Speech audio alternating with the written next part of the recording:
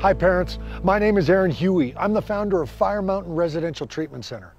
I want to talk about parenting teens that struggle.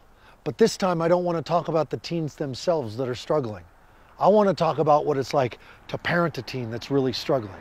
And I'm talking about a child who's self-harming, a child who's using drugs on a daily basis, someone who's so addicted to video games or other types of social media and screen time that it's getting in the way of school. When our children's behavior gets in the way of family life and our frustration, our stress, our anxiety, our resentment, our guilt starts to get in the way of our own lives, parenting a child that's struggling becomes very difficult. We want to do our best for the children that are struggling. We want to give them as much as we can. We start setting more and more time out of our day aside for this child that's really struggling to make it work. What happens is we start to neglect ourselves.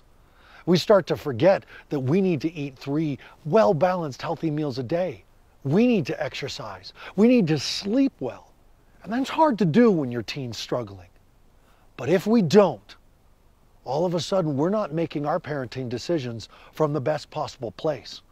Our brains are struggling to produce the chemicals that we need so that we can make rational, intellectual decisions filled with love and empathy for a child that's struggling.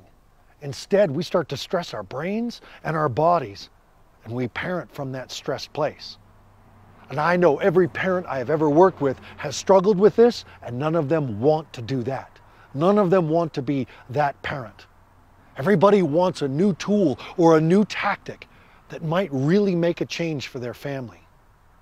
If this is you, I want you to go to our Facebook page, Parenting Teens That Struggle. On Facebook, Parenting Teens That Struggle. There I'm going to have the experts, I'm going to have more support, I'm going to have videos with solutions.